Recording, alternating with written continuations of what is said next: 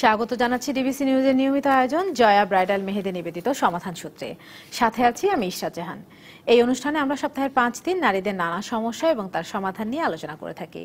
এরই ধারাবাহিকতায় প্রতি সোমবার আমরা কথা বলি নারীর আইনি অধিকার নিয়ে। দর্শক, ICDDRP পরিচালিত এক জরিপে দেখা গেছে দেশের 60%-এরও বেশি পুরুষ নারীকে যৌন হয়রানির মধ্যে এক ধরনের মজা খুঁজে পায় এবং এদের মধ্যে 50%-এরও বেশি পুরুষ এই ধরনের যৌন হয়রানির মধ্যে অপরাধের কিছু দেখে না। এই জন্য তারা কোনো প্রকার অপরাধ বোধেও ভোগেন না বা তাদের ভেতরে কোনো ধরনের অনুতাপ পর্যন্ত নেই। এসব নিয়ে আজকে কথা বলবো। আজকে কথা বলার বিষয় পাবলিক স্পেসে যৌন হয়রানির সাজা। তবে শুধু আমরাই বলবো না, বলবেন কিন্তু আপনারাও। স্ক্রিনে দেখানো নাম্বারে ফোন করে যোগ দিতে পারেন আপনিও। আপনার প্রশ্নের উত্তর দেওয়ার জন্য আজ আমার সঙ্গে আছেন ঢাকা বিশ্ববিদ্যালয়ের আইন বিভাগের সহকারী অধ্যাপক তাসলিমা ইয়াসমিন। স্বাগত জানাচ্ছি আপনাকে। আমি একটু শুরুতেই জানতে চাই, এই গত 7ই মার্চেও এই ধরনের একটা ঘটনা ঘটে গেল, এটা সবাই জানে, নতুন করে আসলে বলার কিছু নাই। আমি আপনার কাছে প্রথমে জানতে চাই যে যৌন হয়রানির সংজ্ঞাটা এই আইনের মধ্যে, এই সংজ্ঞার মধ্যে কি কি থাকে? আচ্ছা, এখন আমাদের আসলে যে আইনের এখন যে মানে বর্তমান যে ফ্রেমওয়ার্কটা আছে সেখানে কিন্তু আসলে এক্স্যাক্টলি আমরা সেক্সুয়াল হ্যারাসমেন্ট যেটাকে আমরা বলছি বা যৌন নিপীড়ন বা যৌন হয়রানি, হ্যাঁ, সেটার কিন্তু কোনো ক্লিয়ার ডেফিনিশন আমাদের কিন্তু এখনো আমরা পাইনি যে লগুলো আছে সেখানে। হ্যাঁ, আমাদের বেশ পুরনো যে আমাদের যে পেনাল কোড, আমাদের ব্রিটিশ আমলের যে আইন, সেখানে আমরা একটা প্রভিশনটাকে বেশিরভাগ ক্ষেত্রেই রেফার করি, একটা ধারাকে। কিন্তু সেখানেও কিন্তু ধারাটিতে কোথাও এটা যে সেক্সুয়াল হ্যারাসমেন্ট বা যৌন নিপীড়ন এভাবে কিন্তু ডিফাইন করা হয়নি। এবং অনেকবার কিন্তু আমরা দেখেছি যে এই ধারাটা, যে পেনাল কোডের দণ্ডবিধির যে ধারাটাকে আমরা বলি যে সেক্সুয়াল হ্যারাসমেন্ট রিলেটেড অন্তত একটা কিছু আমাদের আছে, সেটা হচ্ছে এই ধারাটা। তো সেখানেও কিন্তু আমরা দেখেছি যে ডেফিনিশনেও ক্ষেত্রেও অনেক ভেগ ডেফিনিশনগুলো, হ্যাঁ, খুব এমন কিছু টার্মিনোলজি ইউজ করা হয়েছে যেগুলোর আসলে আলটিমেটলি গিয়ে অ্যাপ্লাই করা সম্ভব না। স্পেসিফিক, হ্যাঁ, যেমন ধরেন বলা হচ্ছে যে যদি কাউকে সাজা পেতে হয় যে কোনো ইনডিসেন্ট কোনো হয়তো আচরণ করেছে বা কোনো শব্দ উচ্চারণ করেছে বা কোনো ছবি প্রদর্শন করেছে, এবং সেটা হতে হবে এমন একটা ইন্টেনশন নিয়ে যেটা কিনা একজন মহিলার মডেস্টিকে ইনসাল্ট করবে।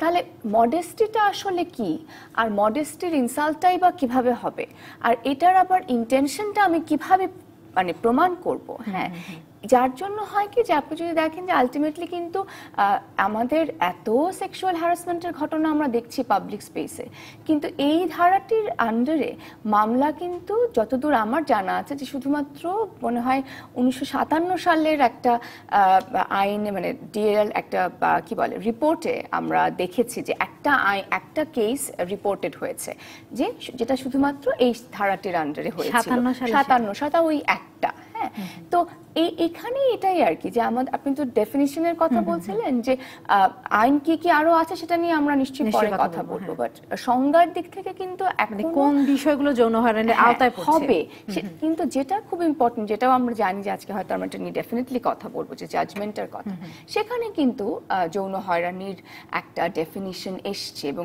বেশ কম্প্রিহেন্সিভ ডেফিনিশন এসছে।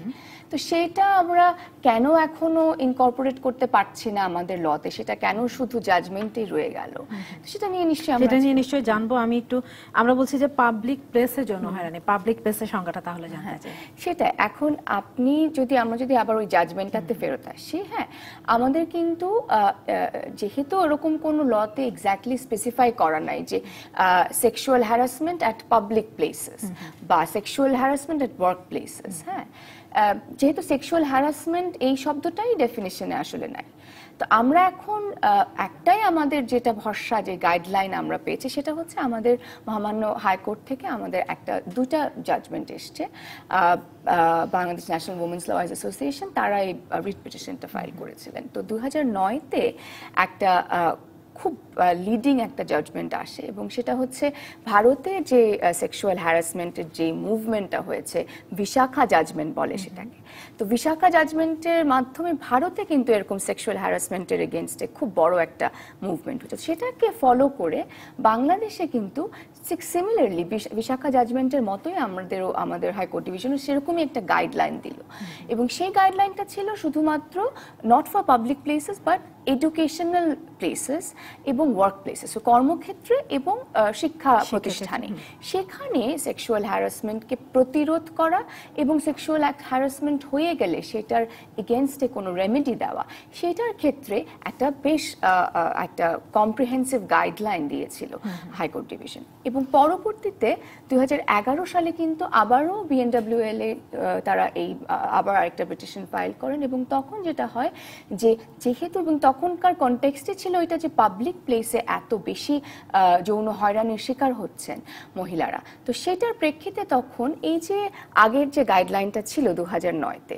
যেখানে কিনা হচ্ছে কর্মক্ষেত্রে এবং এডুকেশনের ক্ষেত্রে গাইডলাইন দেওয়া হয়েছিল, সেটার সাথে একটা সাপ্লিমেন্টারি একটা অবজারভেশন কোড রাখেন, যে সেখানে কোড বলেন যে পাবলিক প্লেসের ক্ষেত্রেও এই যে সেক্সুয়াল হ্যারাসমেন্টের যে গাইডলাইনটা বা সেক্সুয়াল হ্যারাসমেন্টের যেই সংজ্ঞাটা দেওয়া হয়েছে আগের জাজমেন্টে, সেটি পাবলিক প্লেসের ক্ষেত্রেও অ্যাপ্লিকেবল হবে। এবং সেখানে পাবলিক স্পেসের এক্সাম্পল হিসেবে বলা হচ্ছে যে সব ধরনের, যেমন কোনো দোকানপাট বা বাস, হ্যাঁ, যে কোনো ধরনের পরিবহন, যে কোনো ধরনের, হ্যাঁ, so any sort of public places, সব একটা এক্সাম্পল হিসেবে কতগুলো পাবলিক প্লেসের কথা বলা হয়েছে। এখানে যদি আমি একটা প্রশ্ন করি যে একটা অফিস তো পাবলিক প্লেস নিশ্চয়ই না, কিন্তু সেখানে যখন কোনো ধরনের প্রোগ্রাম অ্যারেঞ্জমেন্ট হবে বা কোনো ধরনের গ্যাদারিং হবে, সেইখানে যদি এই ধরনের যৌন হয়রানির ঘটনা ঘটে, সেটা কিসের আওতায় পড়বে? সেটা কিন্তু মানে আপনি বোধ, কারণ আপনি যদি এটা হয় যে আপনার অর্গানাইজেশনের ভিতরেই আপনি কোনো অনুষ্ঠান হচ্ছে, হ্যাঁ, এটা কিন্তু ডেফিনেটলি আপনার কর্মক্ষেত্রেই সেক্সুয়াল হ্যারাসমেন্টের একটা ইস্যু। আবার একইভাবে আপনি এটাকে পাবলিক প্লেসেও বলতে পারেন। এটাতে আসলে খুব একটা পার্থক্য হবে না, আনলেস এন্ড আনটিল আমাদের সেক্সুয়াল হ্যারাসমেন্টের উপরে আমাদের লটা অনেক শক্ত এবং আমাদের লটার ইমপ্লিমেন্টেশন আছে, তাহলে এটাকে আসলে পাবলিক প্লেসের মধ্যে ডেফিনিশনে পড়লো কি পড়লো না ডাজন্ট ম্যাটার, কারণ কর্মক্ষেত্র এবং এডুকেশনাল ইনস্টিটিউশন নিয়েও কিন্তু গাইডলাইন আছে।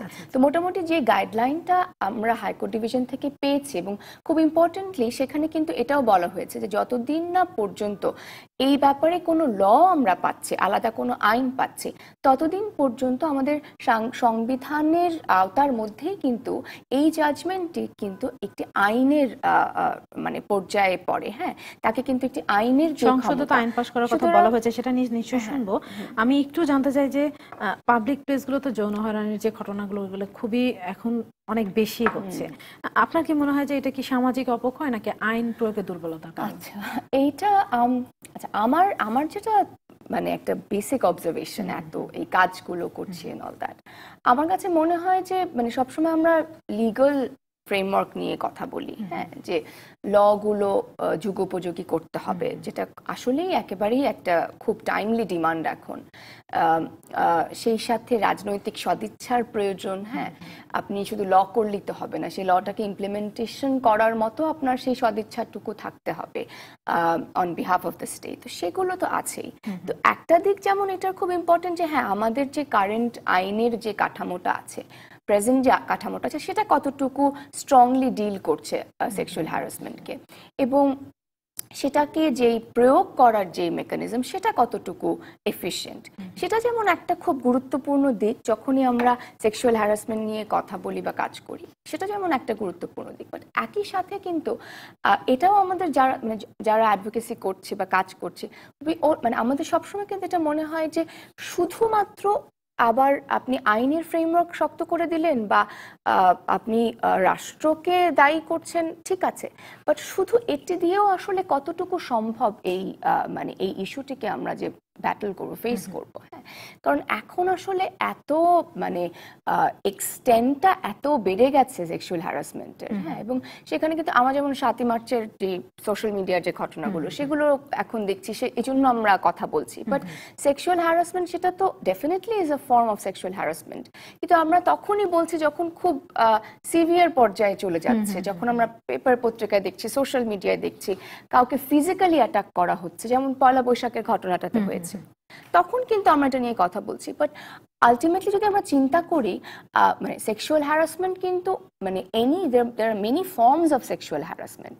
তো সেই যে ছোট ছোট যে বিষয়গুলো, যেগুলোকে আমরা হয়তো অনেক সময় ইফটিজিং বলে মানে উড়িয়ে দিচ্ছি, বা অনেক সময় ইফটিজিংও বলছি না, আমরা এতটাই এই আচরণগুলোকে একসেপ্ট করে নিয়েছি শুধু যে আমি শুরুতেই বলছিলাম যে আইসিডিডিবি একটা গবেষণাই আছে। হ্যাঁ, 60% মানুষ এটাকে কোনো ধরনের অপরাধী মনে করে না। হ্যাঁ, এবং সেটাও দেখবেন যে মানে মানে শুধুমাত্র আপনাকে টাচই তো হয়েছে, ফিজিক্যাল অ্যাসল্ট বাদ দিয়েও, যেখানে আপনার ফিজিক্যাল কন্ট্যাক্ট হয়েছে সেটা বাদ দিয়েও, সেটা তো আছে, সেটাকেই অনেকে মনে করে না যে এটা হয়তো কোনো অপরাধ। সেখানে আপনি যখন অন্য ফর্মস অফ সেক্সুয়াল হ্যারাসমেন্ট, যে আপনি কোনো শব্দ উচ্চারণ করলেন, আপনি একটা কোনো একটা ইনডিসেন্ট মিনিং আছে এরকম কোনো কার্টুন একটা আপনি ছবি আঁকলেন, হ্যাঁ, বা টয়লেটের দরজায় আপনি একটা কিছু ছবি আঁকলেন, অল দিস স্মল থিং, এগুলো কিন্তু internationally these are all sexual harassment. হ্যাঁ, এবং আমাদের যে জাজমেন্টের কথা বলছিলাম সেখানেও কিন্তু এগুলোকে সেক্সুয়াল হ্যারাসমেন্ট বলছে।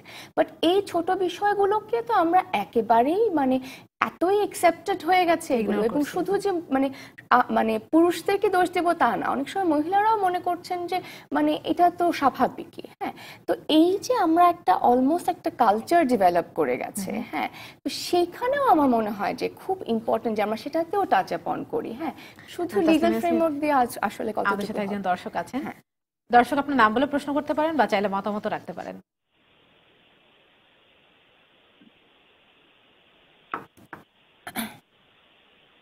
দর্শক নিশ্চয়ই শুনতে পাচ্ছেন, আপনার নাম বলে প্রশ্নটি করতে পারেন। আসসালামু আলাইকুম। ওয়ালাইকুম সালাম। আমি রূপালী, বগুড়ায় আমার বাড়ি, বুঝছেন? জি রূপালী, বলুন। মানে একটা সমস্যা আমার মানে ফ্যামিলি থেকে, এটা পারিবারিকই বলতে পারেন। এখানে আমার মা, বুঝছেন, উনি মানে আমরা 3টা ভাই বোন আছি।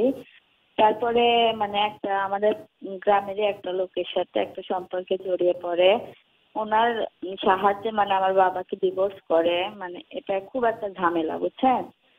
তো এই ক্ষেত্রে মানে আমার আব্বু তো এমন অবস্থা যে আম্মা মানে তাকে ছাড়া এমন অবস্থা হয়ে গেছে যে ওনার কাজ কাম কোনো কিছু মানে কোনো কিছু বুঝতে পারছে না, একদম পাগল পাগল যেরকম হয় সেরকম হয়েছে।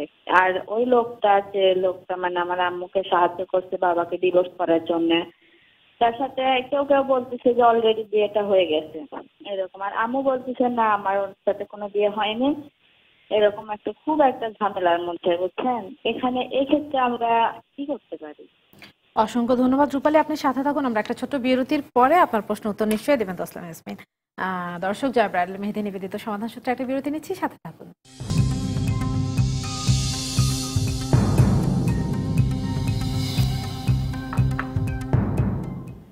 আবারও আমন্ত্রণ জয়া ব্রাইডাল মেহেদি নিবেদিত সমাধান সূত্রে, সাথে আছি আমি ইশরাত জাহান।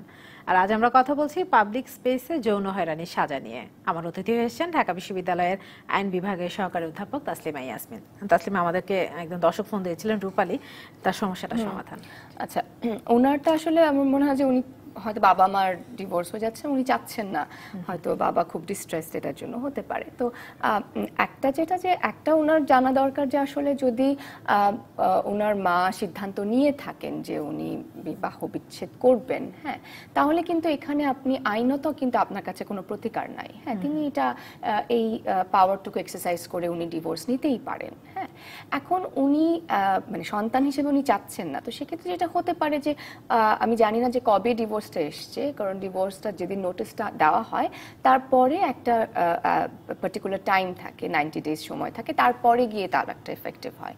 তো এর মাঝখানে কিন্তু আমাদের আইনে আরবিট্রেশন কাউন্সিলের একটা অপশন আছে, যে যে এলাকায় আছেন সেখানে এরকম মানে সিটি কর্পোরেশন থাকলে সেখানে বা তারা একটা আরবিট্রেশন কাউন্সিল গঠন করবেন, যেটা দুই পক্ষের প্রতিনিধি থাকবেন, তাদের মধ্যে একটা সমাধান করার চেষ্টা করে থাকেন। হ্যাঁ, তো উনি এটা দেখতে পারেন অ্যাভেল করে যে মানে এই ধরনের কোনো সালিশ করে যদি কোনো সমাধানে যাওয়া সম্ভব, অথবা এর বাইরেও ইনফর্মালি যদি ওনারা বসে নেগোশিয়েট করে যদি সমস্যার সমাধান করতে পারেন। এছাড়া আসলে আইনত আসলে যদি বিবাহ বিচ্ছেদ দিতে চান, মানে প্রতিকার আসলে নাই, আসলে নাই।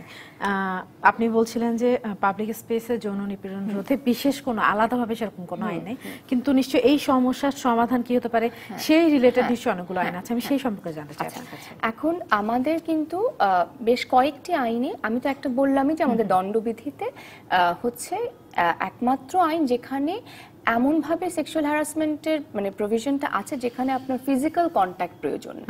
আইনে যেটাকে আমরা সেক্সুয়াল অ্যাসল্ট বলছি, যে যখন আপনি ফিজিক্যাল কন্ট্যাক্ট হচ্ছে কোনো অবজেক্টের মাধ্যমে বা আপনার হাতের মাধ্যমে বা বডির কোনো অংশের মাধ্যমে, তখন সেটাকে অ্যাসল্ট বলছি। কিন্তু আপনি একটা শব্দ উচ্চারণ করছেন, হ্যাঁ, বা একটা ছবি দেখাচ্ছেন, এই ধরনের নন ফিজিক্যাল কন্ট্যাক্ট সহ যেই যৌন হয়রানি, সেগুলো শুধুমাত্র পেনাল কোডেই আমরা দেখেছি, দণ্ডবিধিতে দেখেছি যে অ্যাড্রেস করা হয়েছে। সেক্সুয়াল অ্যাসল্টের ক্ষেত্রে যেখানে ফিজিক্যাল কন্ট্যাক্টের মাধ্যমে একটা সেক্সুয়াল হ্যারাসমেন্ট হচ্ছে, সেখানে কিন্তু আমাদের কিছু প্রভিশন রয়েছে। যদিও সেক্সুয়াল হ্যারাসমেন্টের ডেফিনিশন সেখানে দেওয়া হয়নি, কিন্তু আমাদের ধারা রয়েছে, শাস্তির বিধান রয়েছে। যেমন আমাদের নারী ও শিশু যে আইনটি, নির্যাতন দমন আইন, সেখানে কিন্তু একটি ধারাতে বলা হয়েছে যে আপনি যদি কোনো ধারাটা নিয়ে নিশ্চয়ই শুনবো। আমাদের সাথে একজন দর্শক আছেন। দর্শক, আপনার নাম বলে প্রশ্ন করতে পারেন বা চাইলে মতামত রাখতে পারেন। হ্যাঁ, আসসালামু আলাইকুম। ওয়ালাইকুম সালাম। হ্যাঁ, আমার প্রশ্নটা হচ্ছে আসলে সেক্সুয়াল হ্যারাসমেন্টটা তো আসলে একটা মেয়ে ইন্ডিভিজুয়ালি রাস্তায় যে কোনো জায়গায় হতে পারে, তো পাবলিক প্লেসে হতে পারে, তো সেই ক্ষেত্রে সে কি স্টেপ নিতে পারে ইন্ডিভিজুয়ালি, যে কোনো তাৎক্ষণিক মুহূর্তে তাৎক্ষণিক কি পদক্ষেপ নিতে পারে? হ্যাঁ, একজন যে তার কাছ থেকে সে শাস্তি মানে সেক্সুয়াল হ্যারাসমেন্ট হচ্ছে। অসংখ্য ধন্যবাদ। এটা নিশ্চয়ই অনেক ভালো একটা প্রশ্ন, কারণ তাৎক্ষণিকভাবে আমাদের কোনো ধরনের আইনি সহায়তা বা আমাদের আইন শৃঙ্খলা বাহিনীর কোনো সহায়তা পাওয়া যেতে পারে কিনা, সেরকম কোনো ব্যাপার আছে কিনা আইনে? হ্যাঁ, একটা ভালো, সবচেয়ে ভালো দিক যে এখন অন্তত আমরা এটা নিয়ে কথা বলছি, আর আমরা চিন্তা করছি যে তৎক্ষণাৎ কি করা যেতে পারে। হ্যাঁ, একটা জিনিস সবসময় এটাও আমাদের মানে যখন আমরা লিগ্যাল ডিসকোর্স নিয়ে কাজ করি, এটা বারবার আসে যে আপনি বলছেন যে পুলিশকে এফেক্টিভ করতে হবে, পুলিশের কাছে আপনি যেতে পারবেন, কিন্তু তৎক্ষণাৎ হয়তো আপনার পক্ষে পুলিশের কাছে যাওয়া সম্ভব না। সো আমার মানে এটা লিগ্যাল একটা সমাধান না, বাট খুবই ইম্পর্টেন্ট যে আপনার মানে প্রতিবাদ করাটা। হ্যাঁ, যে এখানেই কিন্তু সেক্সুয়াল হ্যারাসমেন্টে আমরা সবসময় দেখি যে বেশিরভাগ ক্ষেত্রেই মানে একটা রিসার্চও হয়েছিল যে 80% ক্ষেত্রে অলমোস্ট যে যখন হ্যারাসড হচ্ছেন একজন মহিলা পাবলিক প্লেসে, তিনি কিন্তু কোনো ধরনের প্রতিবাদ করছেন না, ওনার আশেপাশে কেউ জানতেও পারছে না যে উনি হ্যারাসড হচ্ছেন। হ্যাঁ, তো আমি সবসময় এটা বলে থাকি যে ডেফিনেটলি আপনি যখনই হ্যারাসমেন্টের শিকার হচ্ছেন, আপনার ডিফেন্স এবং আপনার সেন্স অফ ডিফেন্স আপনি অ্যাপ্লাই করেন, আপনি প্রতিবাদ করেন। এবং সেকেন্ড স্টেপ হবে ডেফিনেটলি যে নিকটবর্তী যে পুলিশ থানা আছে বা যদি ট্রাফিক পুলিশও থাকে, তারও সহায়তা নেওয়া। হ্যাঁ, একটা ল এনফোর্সমেন্ট এজেন্সির কাছে হেল্প চাওয়া। বাট তার আগে ডেফিনেটলি আপনি আপনার হ্যারাসমেন্টটা হওয়ার জন্য বা আপনাকে যদি আশেপাশের লোকজন সাপোর্ট করতে চায়, আপনার ডেফিনেটলি সেটা অ্যাটলিস্ট তো আপনার বলতে হবে, জানাতে হবে, যে প্রতিবাদ করতে হবে। আবার এটা অনেক সময় উল্টো হয়, প্রতিবাদ করতে গেলে দেখা যায় যে গ্রুপ হয়ে গেছে একটা। আমি এটা কেন বলবো না, কারণ আমরা কিন্তু প্রতিবাদের এক্সাম্পল খুব দেখি না। সো আমরা এটা সবাই বলে, আমরা অ্যাজিউম করে নিয়েছি যে তাহলে মানুষ হয়তো আমারই বিরুদ্ধে কথা বলবে বা আমি হয়তো আবার হ্যারাসড হব। একবার যদি বা এটা আমার জন্য সেইমের ব্যাপার, এরকম একটা ধারণা চলে আসছে যে আমাদেরকে আসলে ওই যে এটাও আমি সবসময় বলি যে মানে মেয়ে বাচ্চাদেরকে এমন ভাবে বড় করা হয় যে আমরা যখন হ্যারাসমেন্টের শিকার হচ্ছি, মানে একটা সাধারণ একটা মানুষ তার যে সেন্স অফ ডিফেন্স, যে আমি সঙ্গে সঙ্গে প্রতিবাদ করব। হ্যাঁ, আমি কেউ একটু চট দিলেও আমি ডেফিনেটলি রিফ্লেক্সিভ অ্যাকশন, আমি চর ফেরত দিব। কিন্তু আমাদেরকে এত ইনসিকিউরিটি দিয়ে বড় করা হয়, এই যে আমাদের চারপাশে এনভায়রনমেন্ট এত আনসেফ, এটাকে এমন ভাবে আমাদের মধ্যে প্রবেশ করানো হয়। আমরা কিন্তু ফার্স্ট অ্যাটেম্পটা আমরা চিন্তা করি যে প্রচন্ড লজ্জাস্কর একটা ব্যাপার হয়েছে, কেউ যাতে না দেখে ফেলে। হ্যাঁ, আমরা প্রতিবাদ কিন্তু করি না, আসলে আমরা লুকানোর চেষ্টা করে, মনে জিনিসটা বেড়ে যাচ্ছে আরো বেশি। তাসলিম, আমাদের সঙ্গে আরেকজন দর্শক আছেন। দর্শক, আপনার নাম বলে প্রশ্ন করেন বা মতামত চাইলে রাখতে পারেন। হ্যালো, আসসালামু আলাইকুম। ওয়ালাইকুম সালাম। আমি সিলেট থেকে ফোন করেছি। জি বলুন। আমার নাম তাহমিনা। তাহমিনা, বলুন। আপু, আমি অনেকদিন থেকে অনেক সমস্যা হয় আজকে, মানে পারিবারিক দিক থেকে। আমার মানে শ্বশুর বাড়ির পরিবারের লোকদের সাথে আমার কারোর সাথে ভালো কোনো সম্পর্ক নেই, কারোর সাথে আমার ফোনে কোনো যোগাযোগ নেই। ওদের সাথে আমার কোনোভাবে আমার অ্যাডজাস্ট হয় না। বিশেষ করে আমার শাশুড়ি, আমার ননাস, এদের সাথে আমার খুব বেশি মানে মিসবিহেভ করছে। আমার দিকে ওদের আচরণ খুব বেশি খারাপ। ওরা চায় না আমি আমার হাজবেন্ডের সাথে একসাথে থাকি। সংসার করি, ওরা চায় যে আমি শেষ চাই ডিভোর্স নিয়ে আমার বাচ্চা নিয়ে চলে যাই, আমার একটা বাচ্চা আছে।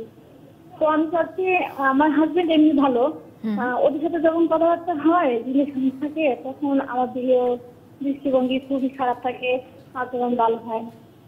তো আমি চাচ্ছি এরকম সংসার করতে, কিন্তু আমি বুঝতে পারছি না যে আমি কি করবো। আমি এদিক থেকে খুব সাহায্য চাচ্ছি, কি করলে আমার জন্য ভালো হবে, এদের সাথে আমি কি করে সম্পর্ক রাখবো।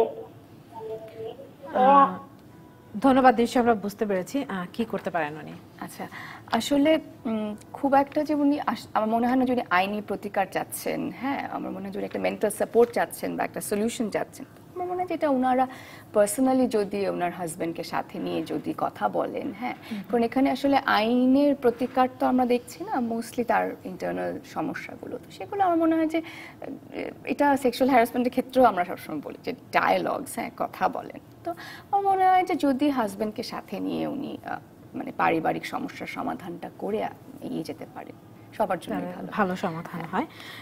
আমি একটু জানতে চাই যে আপনি বলছিলেন যে আইনের কথা, হ্যাঁ আইনের কথাগুলো বলছিলেন। হ্যাঁ, তো নারী শিশু নির্যাতন দমন আইনের তো একটা ধারার কথা বললাম, এছাড়াও কিন্তু আমাদের যে মেট্রোপলিটন পুলিশ অর্ডিন্যান্স গুলো আছে, হ্যাঁ ঢাকার আছে, রাজশাহী, চিটাগাং, এই মেট্রোপলিটন এরিয়াগুলোর জন্য শুধু অ্যাপ্লিকেবল, সেখানেও কিন্তু এই ধরনের একটা প্রভিশন আছে যে আপনি যদি কোনো টিজ করেন, কোনো মহিলাকে উত্ত্যক্ত করেন, তাহলে এরকম 1 বছরের শাস্তির কথা বলা আছে। হ্যাঁ, এটা কিন্তু শুধুমাত্র আপনার ওই পার্টিকুলার মেট্রোপলিটন এরিয়ার মধ্যেই এই ধারাটা প্রযোজ্য হবে, এর বাইরে হবে না। হ্যাঁ, এবং আরেকটা যেটা ইম্পর্টেন্ট যে আমাদের মোবাইল কোর্ট অ্যাক্ট যেটা আছে সেটা কিন্তু যেহেতু এত বেশি এক্সটেন্সিভলি এত বেড়ে গেছে পাবলিক প্লেসে সেক্সুয়াল হ্যারাসমেন্ট, সেটার জন্য যেটা করা হয়েছে যে মোবাইল কোর্টের শিডিউলে আমাদের পেনাল কোডে দণ্ডবিধিতে যেটা বলেছিলাম যে একটা ধারা আছে সেক্সুয়াল হ্যারাসমেন্টের, সেটাকে মোবাইল কোর্টের আওতাভুক্ত করা হয়েছে এবং সেটার আন্ডারে মোবাইল কোর্টও তারাও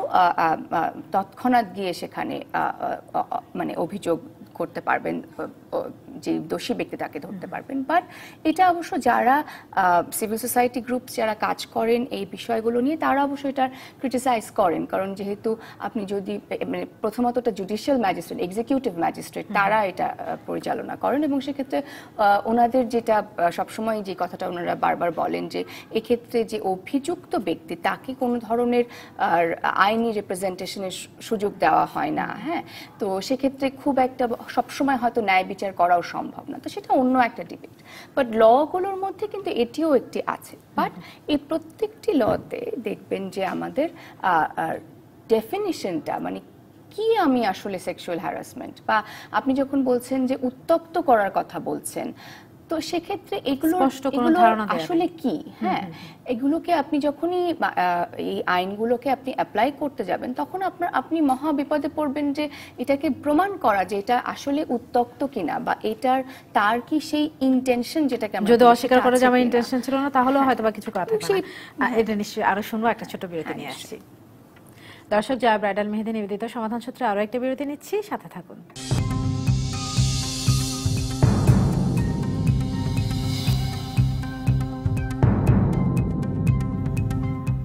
আবারও আমন্ত্রণ জয়া ব্রাইডাল মেহেদি নিবেদিত সমাধান সূত্রে, সাথে আছি আমি ইশরাত জাহান। আজ আমরা কথা বলছি পাবলিক স্পেসে যৌন হয়রানির সাজা, আর আমার অতিথি হয়েছেন ঢাকা বিশ্ববিদ্যালয়ের আইন বিভাগের সহকারী অধ্যাপক তাসলিমা ইয়াসমিন। তাসলিমা ইয়াসমিন, পাবলিক স্পেসে যৌন নিপীড়ন বিষয়ে 2011-তে হাইকোর্টের একটা নির্দেশনা আছে, সেটাতে কি আছে সে সম্পর্কে জানতে চাই আমি। তো আমরা বলছিলাম যে যদিও আমাদের আইনগুলোতে যেটা আছে এখন প্রচলিত আইন, সেখানে কিন্তু সেক্সুয়াল হ্যারাসমেন্টের ডেফিনিশন নাই, বাট এই আইনটা যেটা আমি বলছিলাম যে ইন্ডিয়ান বিশাখা জাজমেন্টের ডেভেলপমেন্টটা নিয়ে ফলো করে করলো, সেখানে খুব ইম্পর্টেন্টলি সেক্সুয়াল হ্যারাসমেন্টের কিন্তু একটা খুব বড় একটা সংজ্ঞা দিল। হ্যাঁ, এবং সেখানে অনেক কিছু বিষয়কে ইনক্লুড করা হলো যে এগুলো সবগুলোই সেক্সুয়াল হ্যারাসমেন্ট। মানে এক্সাম্পল যেমন যে ধরেন যদি কেউ কোনো ভিডিও করে কারো, বা কোনো স্টিল ছবি তোলে, এবং স্টিল ছবি তোলার কারণটাই হচ্ছে তার ক্যারেক্টার অ্যাসাসিনেশন করার জন্য, বা তাকে হয়তো সেই ছবি দেখিয়ে ব্ল্যাকমেইল করবে, সেটা কিন্তু সেক্সুয়াল হ্যারাসমেন্ট। বা আপনি তাকে কোনো সেক্সুয়াল কোনো রকমের ইমপ্লিকেশন আছে এই ধরনের কোনো চিঠি আপনি তাকে লিখলেন, বা কোনো টেক্সট করলেন, হ্যাঁ, বা কোনো ইমেইল করলেন, বা তার বেঞ্চে হয়তো কিছু লিখলেন, একটা কার্টুনের ছবি এঁকে রাখলেন, উদ্দেশ্যমূলকভাবে কিছু করা, হ্যাঁ, these are all sexual harassment. Even আপনি খুব ইম্পর্টেন্টলি যেটা কর্মক্ষেত্রে আমরা কিন্তু দেখি যে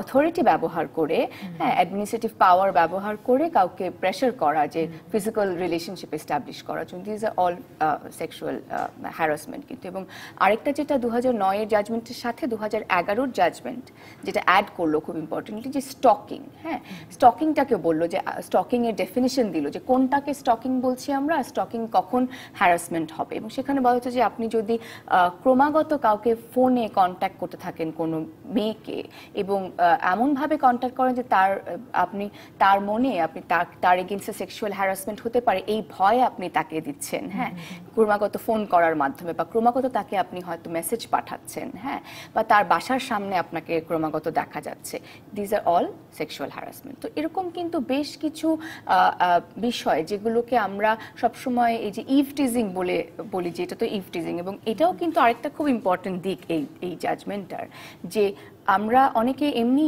বাইরে বলেছি যে আপনারা ইভ টিজিং বলেন না, but for the first time জাজমেন্টে high court division কিন্তু ক্লিয়ারলি ডিরেকশন দিল যে এই ধরনের অ্যাক্টগুলোকে আপনি কোথাও ইভ টিজিং আর বলতে পারবেন না, এটাকে আপনাকে সেক্সুয়াল হ্যারাসমেন্টই বলতে হবে। এবং সব ধরনের মিডিয়া বা গভর্নমেন্ট, নন গভর্নমেন্ট অর্গানাইজেশন যারাই যেখানে এই শব্দটি ফর্মালি ব্যবহার করছেন তারা ইভ টিজিং ব্যবহার করতে পারবেন না, আপনাকে সেক্সুয়াল হ্যারাসমেন্ট। এবং এটাও কিন্তু খুব ইম্পর্টেন্ট টু অ্যাকনলেজ যে আমরা যেটাকে জোক বলছি এতদিন, একটা বিদ্রুপাত্মক কমেন্ট, হ্যাঁ, বা এমন একটা কমেন্ট আপনি করলেন যেটার মধ্যে কোনো সেক্সুয়াল ইমপ্লিকেশন আছে, সেটাকে আমরা আগে যখন সেক্সুয়াল হ্যারাসমেন্ট ধরতামই না, হ্যাঁ, সেটাকে কিন্তু এখন আমরা যখন সেক্সুয়াল হ্যারাসমেন্ট বলছি তখন কিন্তু ওই যে আগে ইভটিজিং বলে যে একটা ব্যাপারটাকে খুব একটা মানে লাইট করে দেওয়ার একটা বিষয় ছিল, সেই বিষয়টা কিন্তু মানে এটা একটা আমার মনে হয় যে খুব ভালো একটা ইম্প্যাক্ট পড়বে আমরা যদি স্টার্ট করি যে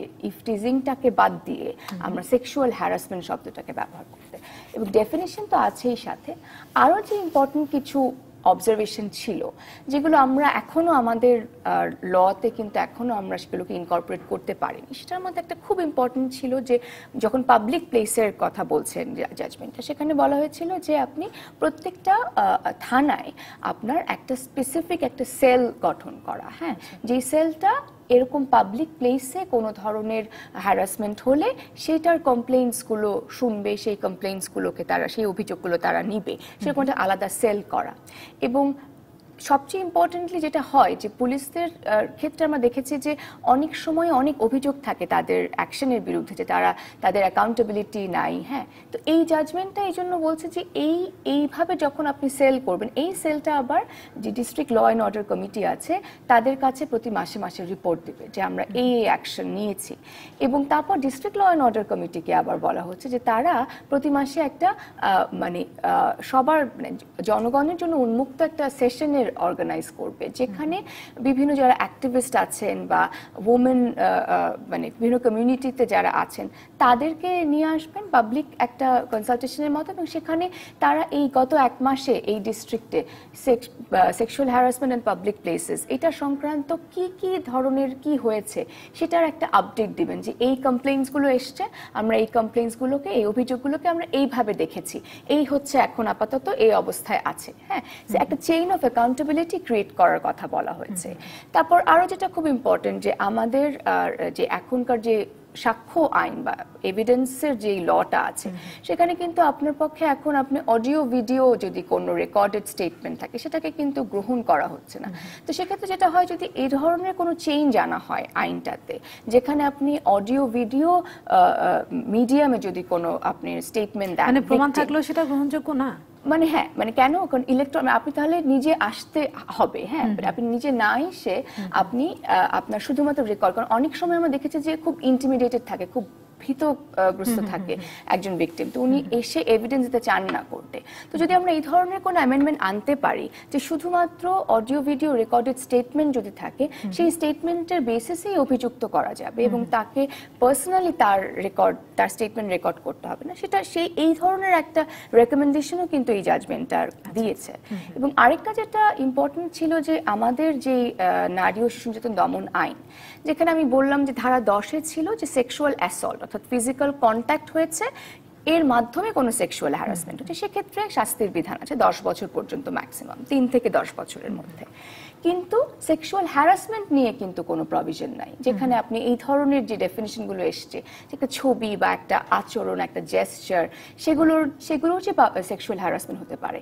তো সেখানে কিন্তু এই মামলাটা চলাকালীন সময়ে কিন্তু গভর্নমেন্টের পক্ষ থেকে একটা প্রপোজাল দেওয়া হয়েছিল যে এই নারী ও শিশুতে একটা নতুন করে একটা ধারা আবার যুক্ত করা হবে, যেটা সেক্সুয়াল হ্যারাসমেন্টের নিয়ে স্পেসিফিক্যালি হবে, এবং সেখানে এই যাবতীয় যে গাইডলাইনগুলো সেগুলো ডেফিনিশন অনুযায়ী হবে। তো সেটাও কিন্তু আমরা এখনো পাইনি। হ্যাঁ, আমরা আশা করছি সেটা পাবো। অসংখ্য ধন্যবাদ আমার সঙ্গে যোগ দেওয়ার জন্য। আজকে আমার আলোচনা এখানে শেষ করতে হচ্ছে। দর্শক, এই ছিল জয়া ব্রাইডাল মেহেদি নিবেদিত সমাধান সূত্রের আজকের আয়োজনে। ডিবিসির সঙ্গে থাকুন 24 ঘন্টা।